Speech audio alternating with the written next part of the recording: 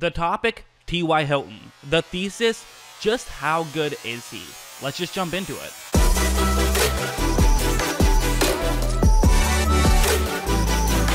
We'll start things off with this play. It's zone coverage, and Hilton is going to be running a quick route towards the middle of the field. He's going to try to get into a gap in coverage.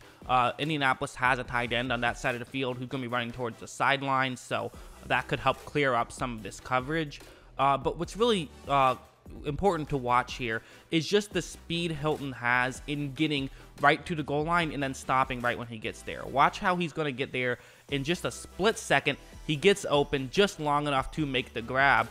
Again, the Chargers have some smart defensive players. They have guys who can run over and crash in and break up that play if they notice it. But, Hilton just got there quick enough that they weren't able to notice it in time, even though they noticed it pretty quickly. And, Hilton's quick acceleration and quick speed has always been one of the best things about him, and it works in many different ways, not just down to field passes, but also, short little passes like that.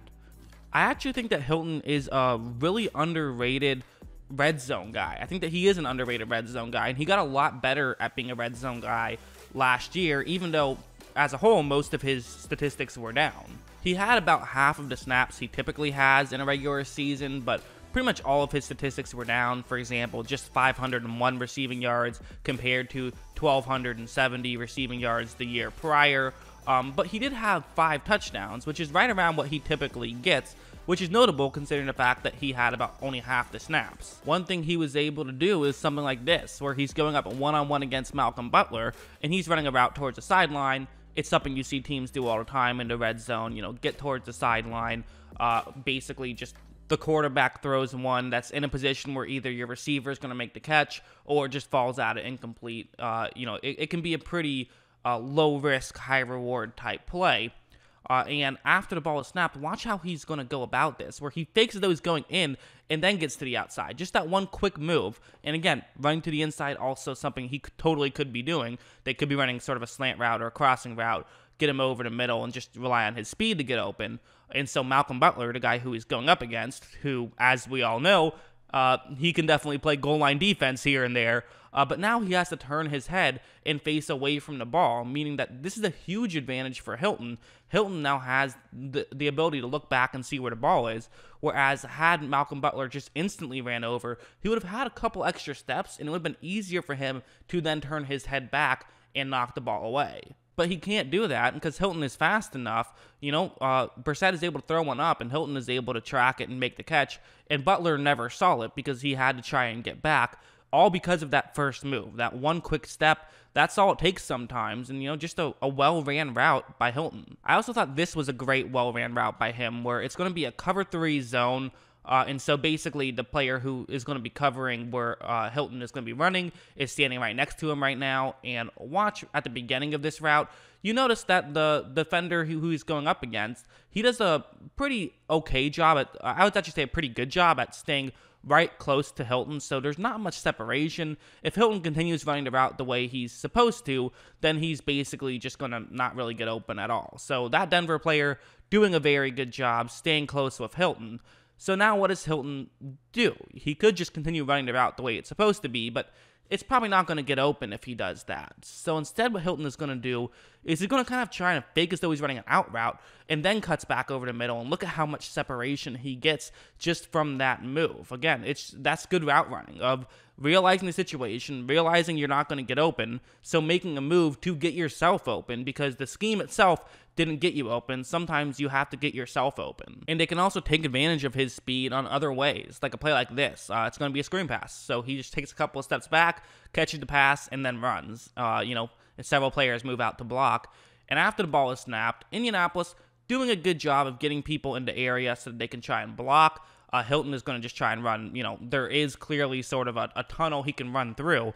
And so the question is really going to be not can they pick up some yards on this play, but how many? I guess that's technically the question on every play, but you know what I mean. It's going to be, can he turn this into a big play? And he can, because of his speed. He runs so fast that it takes a long time for somebody to get to him. Eventually, he just goes down himself to avoid a big hit. He probably could have gotten another, 7 yards or so on that play. So just the, again, that speed is something you can really take advantage of in several different ways. I think one of the interesting things about Hilton, if you look at him last season, and one of the reasons why you could say he had a down season, although I kind of wouldn't, other than the injury, of course, is that his yards per catch were way lower than they typically are. I mean, he's typically a 16-plus yards per catch guy.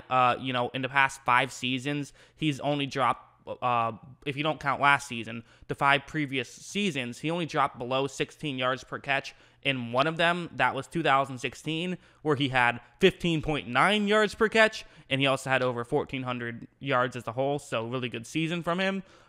This year, he had just 11.1 yards per catch. It's a massive drop-off, and obviously, the obvious variable that has changed is that he went from Andrew Luck to Jacoby Brissett, which is definitely, in terms of deep ball throwing, definitely a pretty massive downgrade. And I do think that hurt him to a pretty decent degree.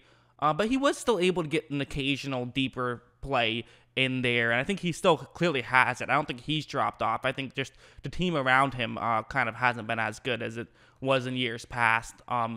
On this play, it's going to be it's man coverage. It's cover one play. So Hilton and another receiver are running pretty similar routes. Hilton's route is the one where he's starting on the top of the screen but going to move to the bottom of the screen.